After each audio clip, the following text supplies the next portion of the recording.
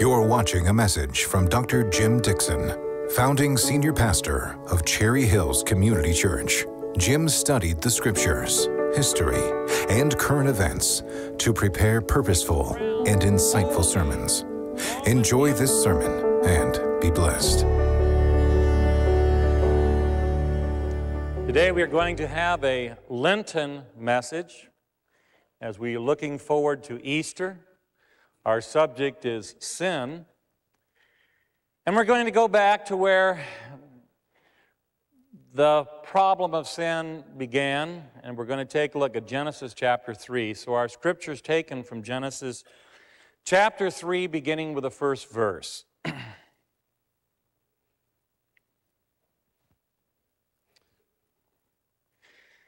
Now the serpent was more subtle, more crafty than any other creature which the Lord God had made. And he said to the woman, "Did God say, 'You shall not eat of any tree in the garden?'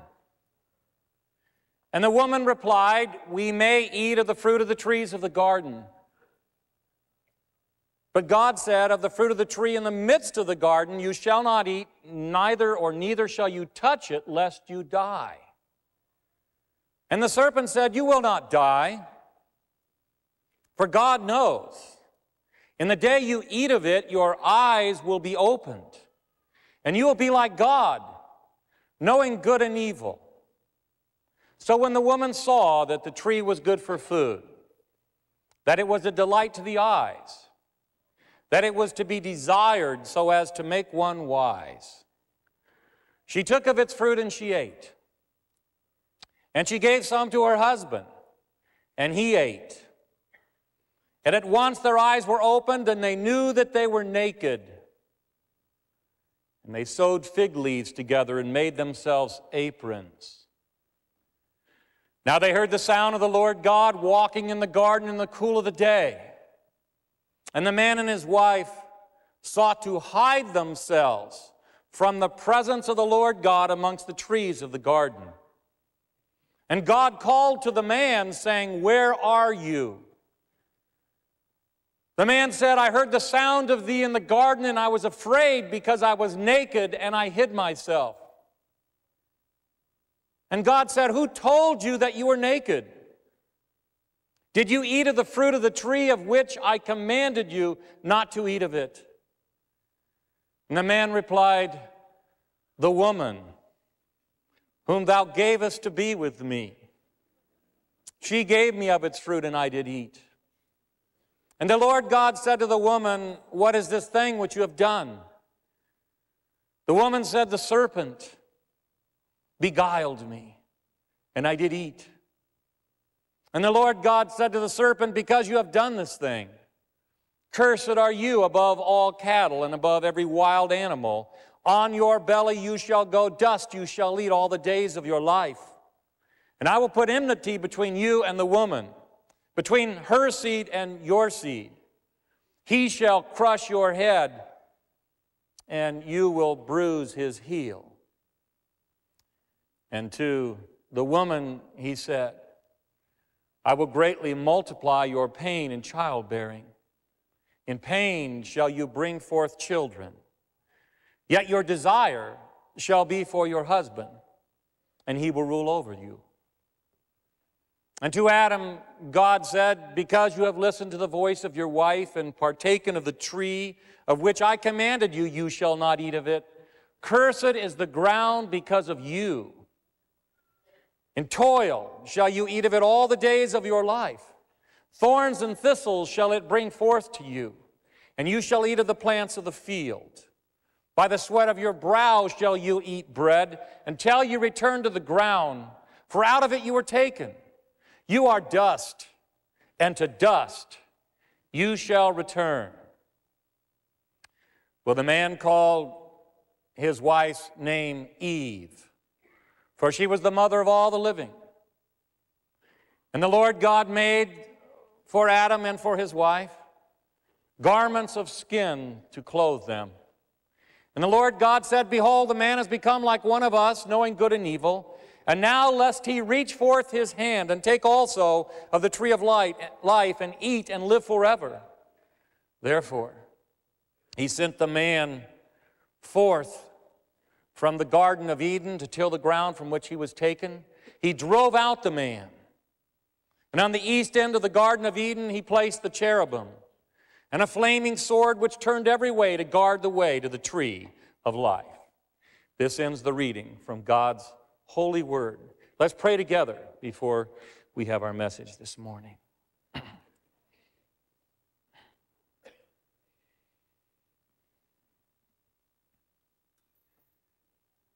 Dear Father,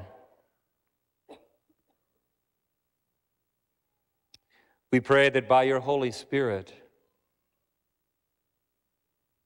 you would convict us, each one.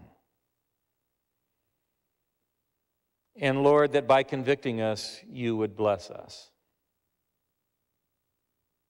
May the words of my mouth and may the meditations of our hearts be acceptable in your sight. In Jesus' name we pray. Amen. Today, we are in the middle of what is called the Lenten season. The Lenten season begins with Ash Wednesday, and it extends all the way to Easter Sunday. It is a time of preparation for the worship experience of Easter itself. The word Lenten comes from the word Lent, which means spring. And of course, the Lenten season leads into spring, but it has little to do with spring. What it has to do with is sin. The Lenten season is all about sin. On Ash Wednesday, in many Christian traditions, the priest or the minister places ashes on the forehead of the believer as a reminder of sin, that we are dust and to dust we will return, and that we are to repent in sackcloth and ashes. And through the 40 days of Lent, some Christians participate in prayer and fasting because of their sin. And during those same 40 days, many Christians participate in a kind of modified fast where they deny themselves something they really love as a token of their consecration to Christ and their sincere sorrow for sin. And of course, it all leads to Good Friday when we come to the cross and we celebrate the death of Christ and substitutionary atonement for sin. It's all about sin. Many non-Christians, and even a few Christians, want to know, well, why is God so concerned with sin?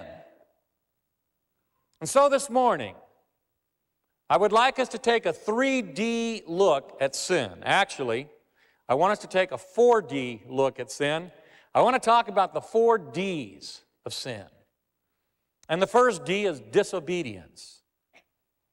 Sin is all about disobedience. And we see this even in Genesis chapter 3, our passage of Scripture for today. Sin is disobedience. It has to do with not doing what God has told you to do, or with doing what God has told you not to do. Sin is always disobedience to God. And in the book of 1 John, chapter 3, verse 4, the Bible says, everyone who commits sin is guilty of disobedience, for sin is disobedience. Now, the Greek word there for disobedience is anomia. And that word literally means lawlessness. You see, sin is disobedience with regard to the laws of God. And how about you? Do you disobey the laws of God? Are you ever lawless? Anomia. Well, in the Old Testament, there are 3 different types of law. Many Jews and Christians do not understand this. In the Old Testament, there are 3 different types of law. There's the judicial law, the ceremonial law, and the moral law. Now, the judicial law is no longer binding. The judicial law consisted of laws that were given to govern the nation of Israel, and those laws passed away with the passing of Old Testament Israel.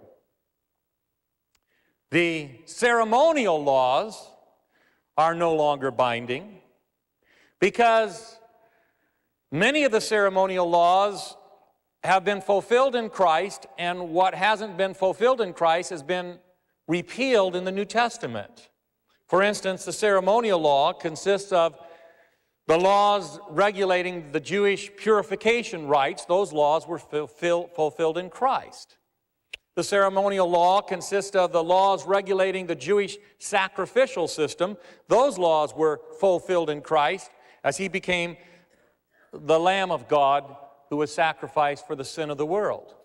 The ceremonial laws consisted of the laws that regulated the priesthood, and those laws are all fulfilled in Christ, the New Testament tells us, because Christ is once and for all our great high priest. And the ceremonial laws consist of the Levitical dietary laws, and those laws have been repealed in the New Testament. So what remains? What remains from the Old Testament is the moral law. The moral law, and the New Testament is very clear that the moral law is still binding on us. And the moral law is centered on the Decalogue. It's centered on the 10 Commandments.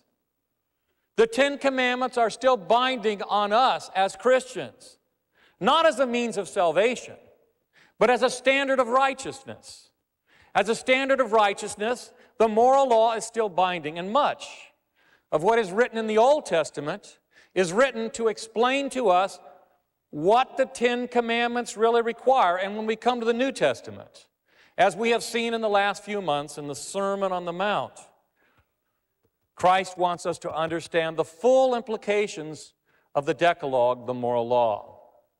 And he tells us in the Sermon on the Mount that the moral law really begins in our heart. It begins in your heart, in my heart. And by that standard, we are all disobedient. We are all without law. Jesus said, you've heard it said of old, you shall not commit adultery. I say to you, whoever looks upon a woman with lust in his heart or with lust has already committed adultery in his heart. You've heard it said of old, you shall not kill. Whoever kills will be liable for judgment. I say to you, whoever looks upon his brother or sister with anger will be liable for judgment. So by the standards of Christ, the moral law condemns all of us. We're all disobedient in our thoughts, in our motives, if not in our actions. We are all disobedient. The Bible says, all have sinned and fallen short of the glory of God. There's none righteous, no, not one. So we have this first D concerning sin, disobedience. Sin is disobedience, and we are all disobedient. We all sin. Well, the second D of sin is deception. It is deception. Now, my wife Barb grew up in a wonderful Christian family with wonderful parents. But they were very fundamentalistic in their Christian faith, and they had some pretty strict ideas. And at Christmas time, in Barb's family, nobody ever talked about Santa Claus. You weren't supposed to talk about Santa Claus. In fact, Barb's dad always called Santa Claus the great deceiver.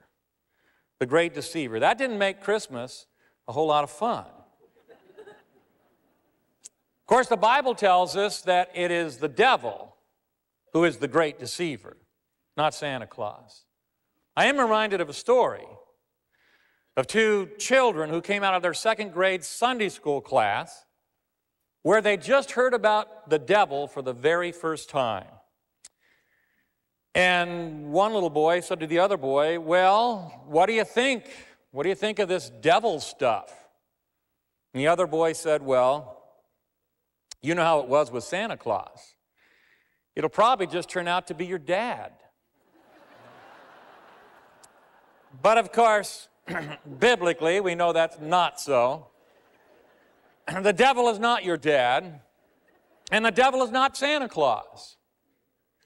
Neither is the devil a mythological creation of uneducated and ignorant people. It's not the devil is not a fabrication. He is not the mere personification of evil, as many liberal theologians would lead us to believe. The devil actually exists. The Bible makes that clear. Jesus makes that clear. The devil exists. We would be naive to deny that evil exists in this world, and we would be naive to deny that evil exists on a supernatural level. The devil exists, and he is the deceiver. Jesus tells us he is a liar, and he is the father of lies. And we see in Eden, in Genesis chapter 3, we see how he seeks to deceive Adam and Eve, and how he would have them to believe that sin, disobedience to God, will actually lead to enlightenment. That's what he tells them. Sin will actually lead to enlightenment. Your eyes will be opened and you'll be like God. But it's a lie. Because he is the deceiver. It is a lie. Now I know that many of you have heard of Tantalus. In Greek mythology, Tantalus was the son of Zeus. In Roman theology, Tantalus was the son of Jupiter. He was the king of Lydia. He was condemned, he was judged by the gods because he murdered his own son. And being condemned, he was sentenced to live forever in Hades, in the underworld, where he was made to stand in the river Styx. And in that river, the water came up to his chin. And above his head there was a cliff, and upon that cliff a fruit tree. And the branches of that fruit tree descended so the fruit was just above his head. The water below his head, the fruit above his head. And he would hunger and thirst. But whenever Tantalus tried to drink, whenever he would dip his head, the water would descend, it would recede, so that it was always just beyond his reach. Whenever he'd become hungry and he would reach for the fruit, the wind would blow and the fruit would blow away just beyond his reach. And so it was forever and ever and ever that he never found fulfillment. He never found satisfaction. And of course, we get the English word in our language. We get the English word tantalize from the Greek mythological character of Tantalus. I hope you understand, Satan loves to tantalize. He loves to tantalize.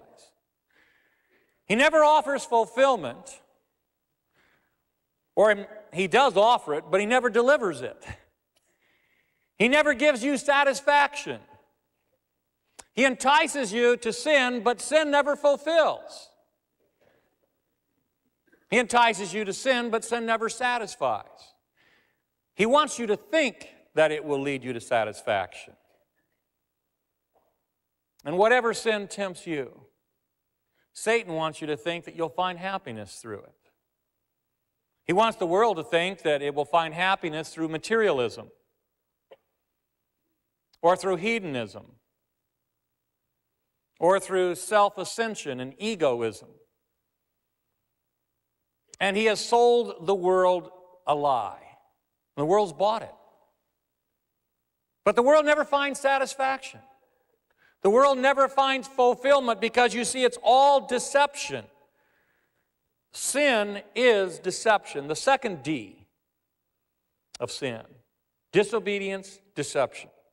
Now the third D is really kind of a double D. Death and destruction. Sin leads to death and destruction. Now, on February the 9th, in the year 1855, a strange thing happened in Devon, England. It was on that day in the year 1855 that it snowed in Devon. And in the county of Devon, sometimes called Devonshire, it rarely snows. I mean, if you know the map of England, you know that the county of Devon or Devonshire is on the southwest peninsula of England. It is lower than London, England, and far westward. And it virtually never snows there, but it did on February 9th, 1855. And the Exe River, near the town of Exeter, froze over that night. And the next morning, when the children looked out of their houses, the snow covered the ground. And the children went out to play, and the adults went to work. But they all noticed something unusual. They noticed unusual footprints in the snow. Cloven-hoofed footprints in the snow. Now, of course, goats have cloven hoofs, but these footprints were far larger than goat prints. And they weren't the footprints of a quadruped. They weren't the footprints of a four-legged animal. They were the footprints of a two-legged animal, and that's the problem. There are no cloven-hoofed, two-legged animals. No such animal. And yet here they were, footprints in the snow. And as the people in Devon began to examine these footprints, they saw, incredibly, that the footprints went for 100 miles. They went for 100 miles in a straight line. Whenever the footprints came to a house or a building, instead of going around the house, they just went right up the side of the wall and then over the roof. For 100 miles. An incredible mystery. The word spread. Scientists came from the city of London trying to figure this out. Nobody could figure it out. Of course, the religious community, the clergy, the ecclesiastical authorities, they examined it. And they concluded that Satan, the devil, had walked in Devon. And of course, according to mythological imagery, the devil is a cloven-hoofed, bipodal being. But that's just mythology. Nevertheless, that was the conclusion of the clergy. And today, nobody knows. To this day, nobody knows what happened in Devon that night of February 9th, 1855. But it doesn't really matter. I mean, it doesn't matter because probably it was just a trickster. Probably it was just somebody pulling off some kind of trick. But you see, even if it was the devil, even if the devil did walk in Devon, as the headlines of the New York Times said in 1855, even if the devil did that, it really doesn't matter. Because that's not what the devil's all about. See, the devil's not about footprints in the snow. He's not about walking up the sides of buildings. What the devil's all about is death and destruction. That's what he seeks in your life. That's what he seeks in my life. The devil seeks the destruction of your soul.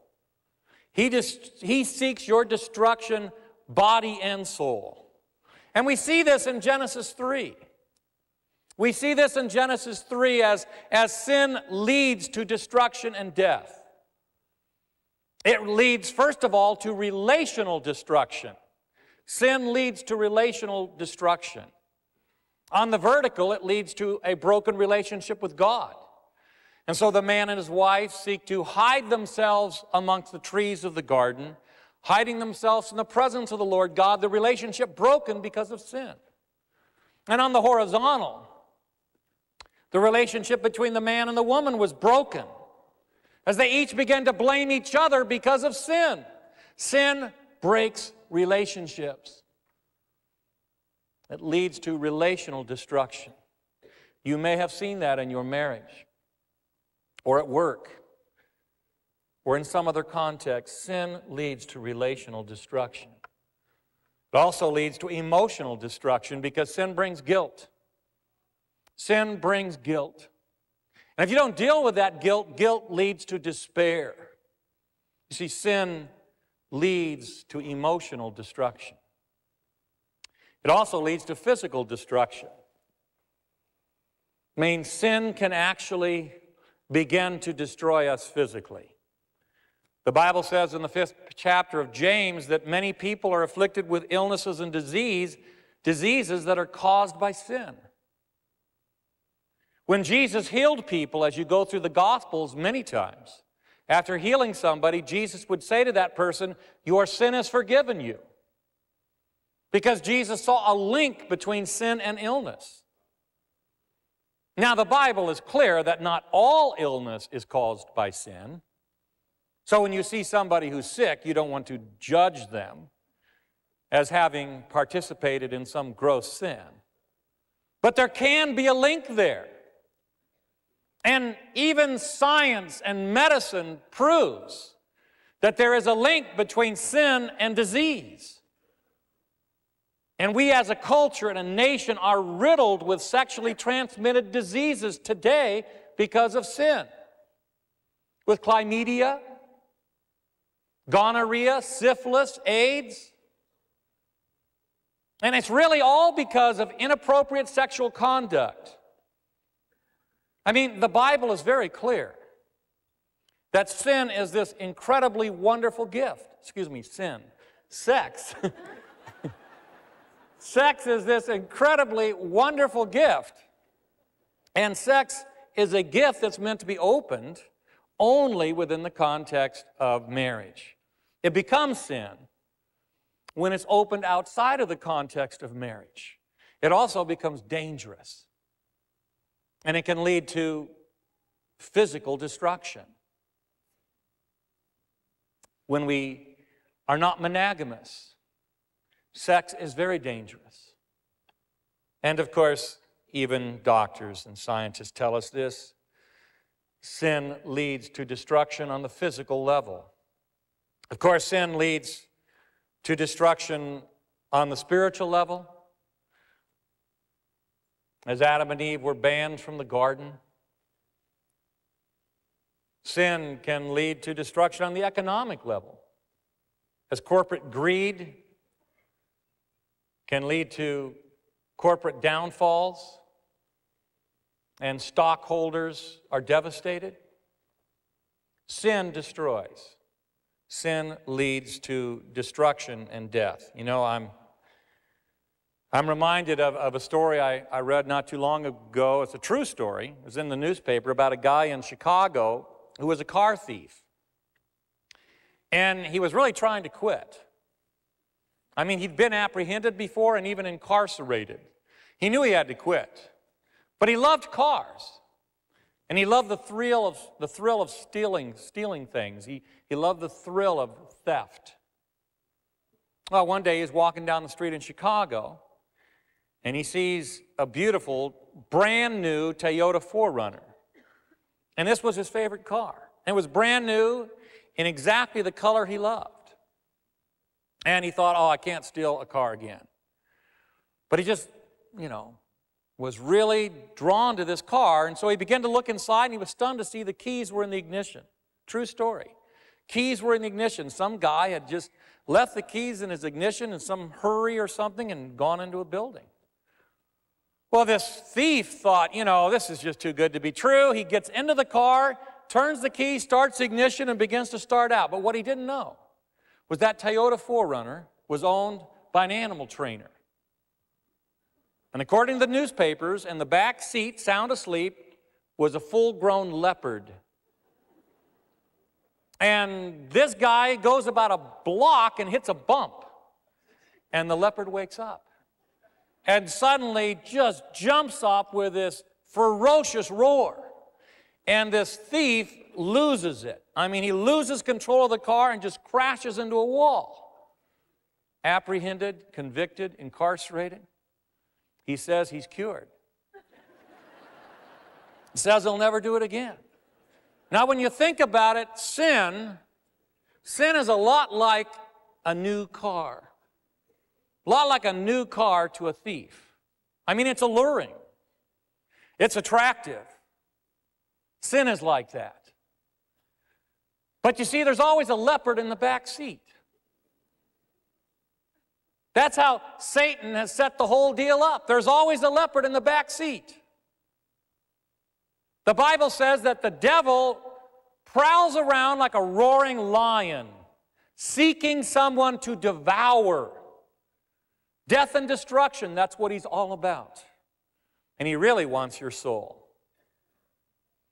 He wants your unrepentant sin to lead to soul death. He wants you to participate in the greatest sin of all, which is unbelief. He wants your soul.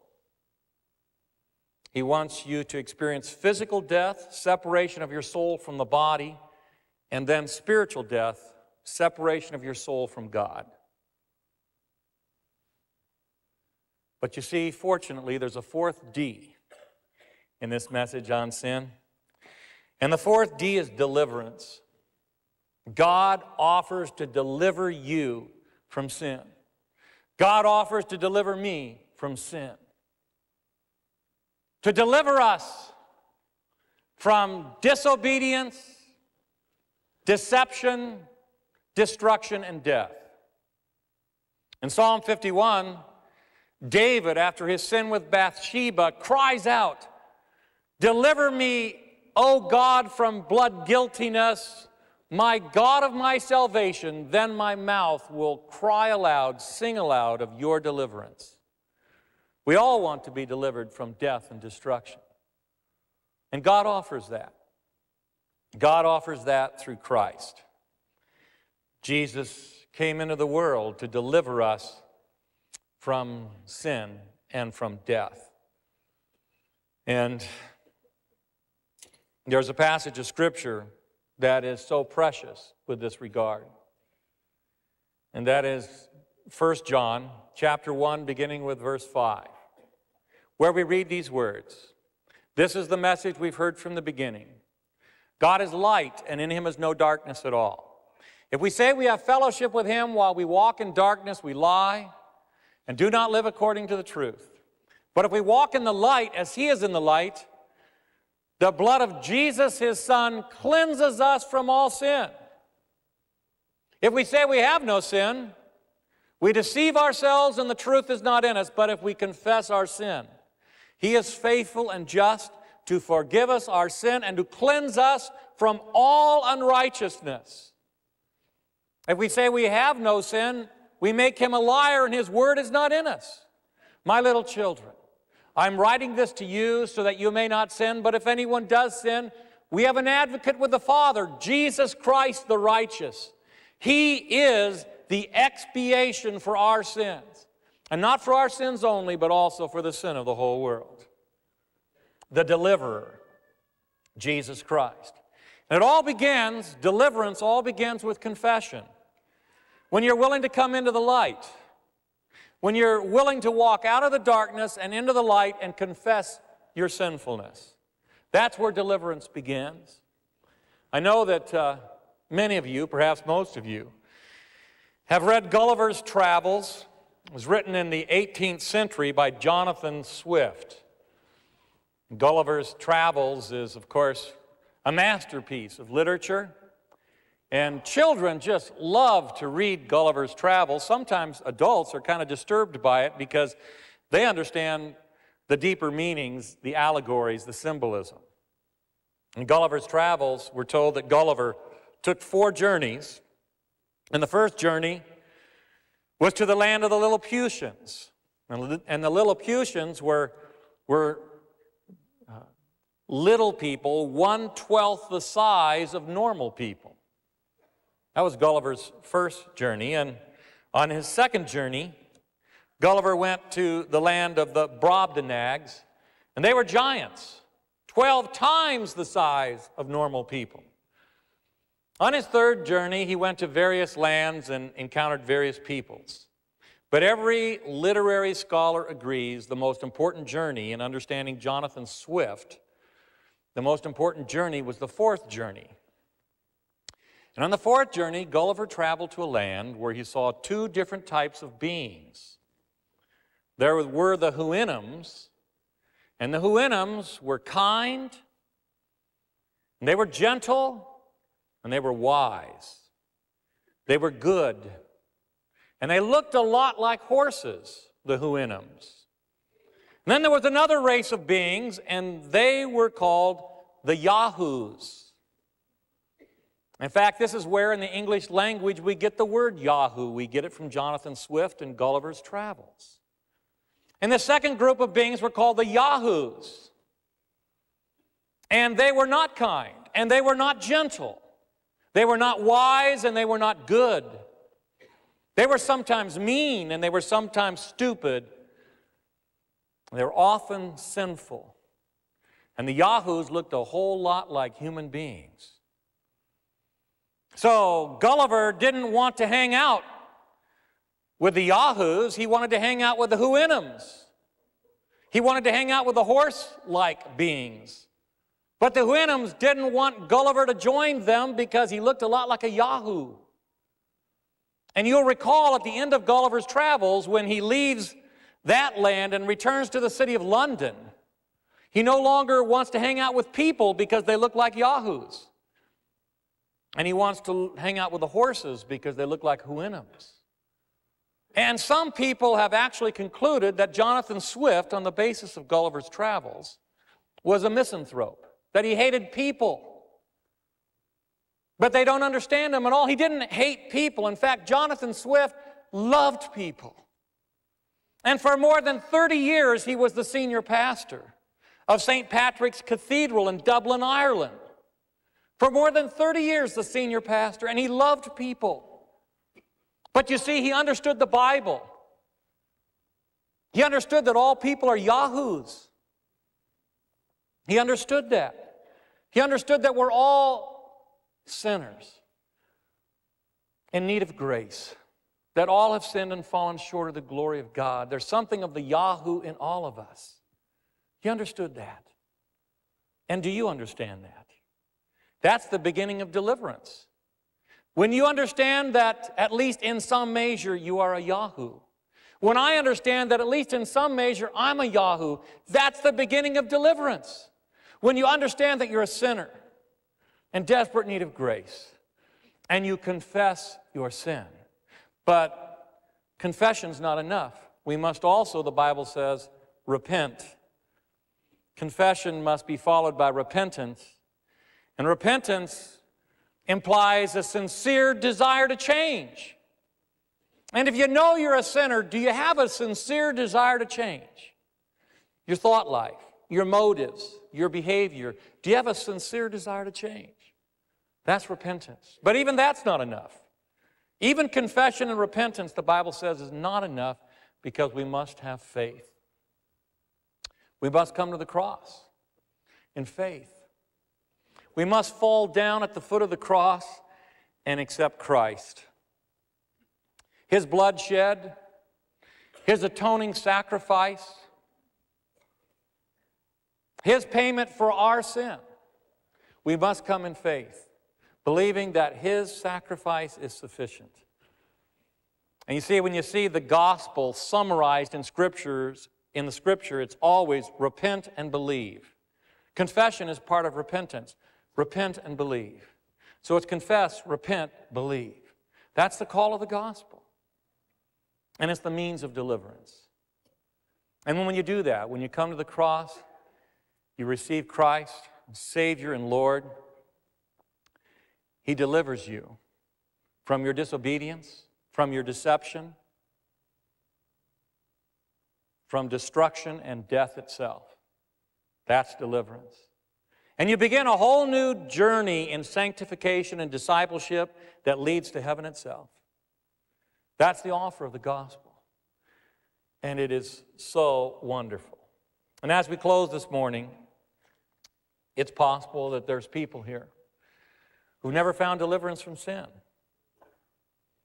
from disobedience, deception, destruction, and death. This is the morning to take care of that. So let's close this Lenten service with a word of prayer. Lord Jesus, You are the Son of righteousness. You are holy. And Lord, you are the deliverer. You left your throne of glory. You came to Bethlehem. You took our flesh upon yourself. You lived a sinless life that you might provide the perfect sacrifice. And you died an atoning death.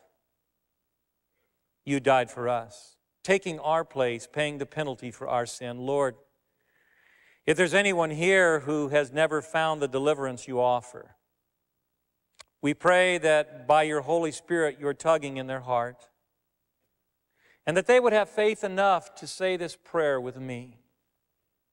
Lord Jesus, I come to the foot of your cross, and I kneel.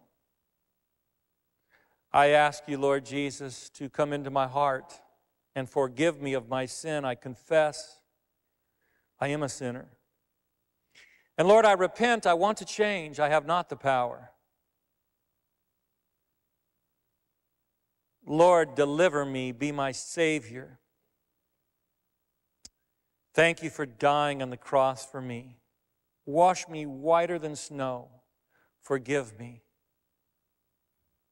Deliver me from disobedience, deception, destruction, and death, and give me eternal life by your mercy and grace. Come, Lord Jesus. Sit on the throne of my heart. From this day forth, I want to follow you. Give me eternal life. Thank you, Lord Jesus. When we pray that prayer, you do hear us. And you come in and we are yours and you are ours. You do not let us go. We love you. You are the deliverer. We pray these things in your great and matchless name. Amen.